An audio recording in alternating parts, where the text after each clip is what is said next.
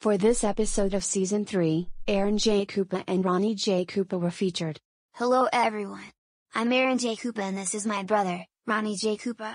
Hi there guys. Anyway, let's start this episode. Breaking news. Outside of Edward Drive-In, MB Bowser tuned into a shell and targeted MB Bowser, which eventually got into a fight between the regular and the good himself, which eventually defeated him with a Kamehameha. As a result, good MB Bowser lost. In addition, inside of Edward Drive-In, MB Bowser assaulted Nice King Koopa. I got two footages of how it happened. Here it is.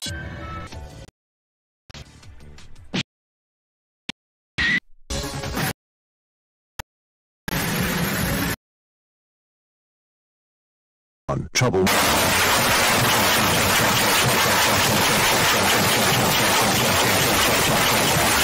Oh my god, what a big assault.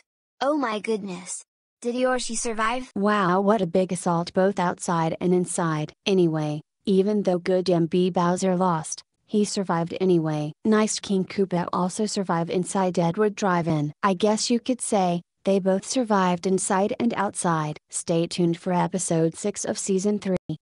Really, not this again. Anyway, Nice MB Bowser lost outside, and King Koopa got assaulted inside of that. Luckily, they both survived. And no, we are not going to take part of the battle at Paper Mario Enemy's final job. We don't let it happen to us.